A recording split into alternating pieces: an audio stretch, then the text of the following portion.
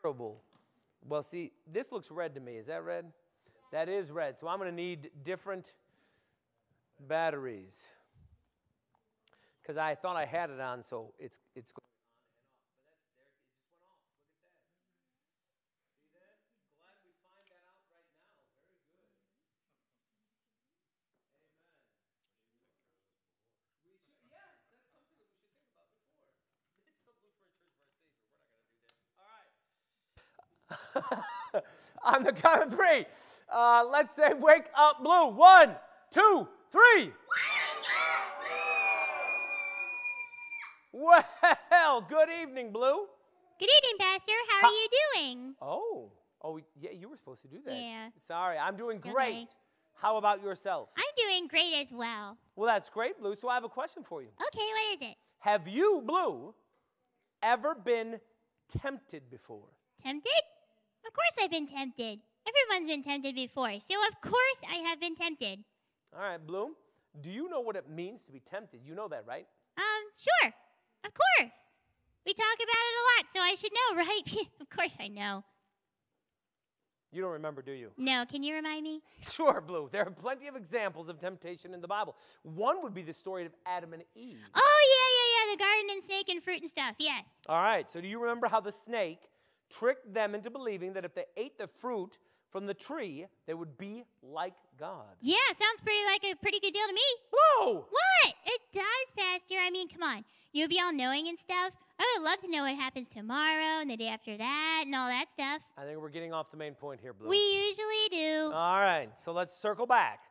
Do you remember that Adam and Eve were tempted by the snake to eat the fruit and gave into that temptation, right? Yeah, I remember that. All right, so if that's temptation, do you remember a time when you were tempted? I don't think so. I mean, I think I'm just too smart to get tempted.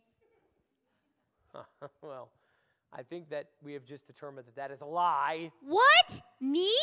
Blue, no one is exempt from temptation. There you go, using your big old pastor words. What is exempt? Oh, all it means is everyone gets tempted in one way or another. Yeah, well, that won't happen to me. See this face? See the focus? Ain't no temptation gonna get me. Oh. Huh, what? I think we should experiment with this. I think we should not. Blue, you like chocolate, right? So we are gonna do this, huh? No. No, I don't like chocolate. Uh-huh. Sure, and you especially like chocolate when that chocolate is in cookies, right? Cookies? Why are you, no, why? Well, see, I just happen to have here these two chocolate chip cookies.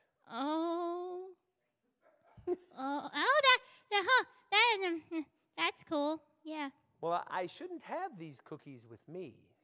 You know, because of the mean, horrible man Graham.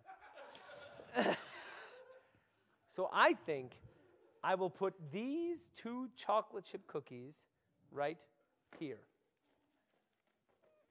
Okay, sure, go right ahead. Put it there, I don't care. Yeah, I think these cookies are good right there. Blue, you okay there? Oh, yeah, totally. See this face? Focus.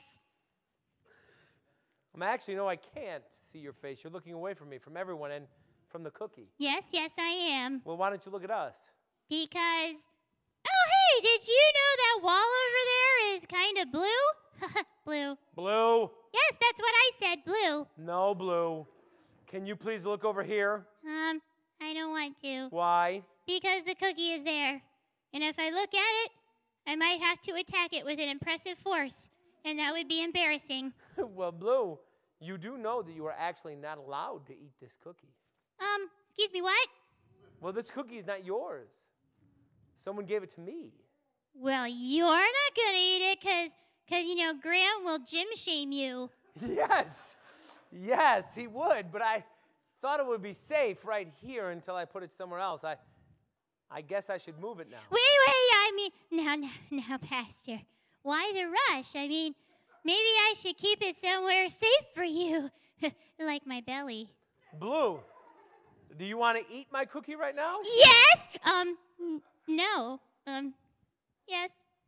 It's okay, Blue. It was mean of me to tempt you with a cookie. Yes, it was. I think you should make it up to me by letting me eat it. Let's get back to the point. The point of giving me the cookie? Blue, did you feel tempted? By tempted, you mean, did I feel like I wanted to attack the cookie with passionate desire to eat it? Yes. Then yes, I felt tempted. Is that wrong? No, feeling tempted is very common. It's what you do with that feeling that counts. Like what? Well, when you're tempted, it's important to see that you are being tempted. And if it is to do something that feels wrong, that it is very important to learn how to resist that temptation. Now that, my pastor, is hard. Very hard, Blue, but not impossible. Those times where you feel like the temptation is really strong. Like with chocolate chip cookies? Yes, like with cookies. Praying for help from the Holy Spirit can help you resist your temptation and be strong in the face of your weaknesses. Cookies is a weakness? You can look at me and ask that question. No, yes, they make you behave sinfully. If they make you behave sinfully, yes. Oh, dear. Well, I do have unchristian thoughts about stealing the cookies from you. Exactly. So be aware of your weaknesses. Ask for help from the Holy Spirit to resist giving in and forgiveness should the temptation start to get the best of you. I think I can handle that. But, Pastor? Yes, Blue? Can you get the cookies off this fence? It's driving me crazy. Sure, I'll take the cookies. Oh, thank you. All right, Blue, let's pray. Say, Dear God. Dear God. Help me. Help me. Resist temptation. Resist temptation. By your Spirit. By your Spirit. Amen. Amen. Go on back. Go on back. Go on back. You can't stay here, so go back. Amen.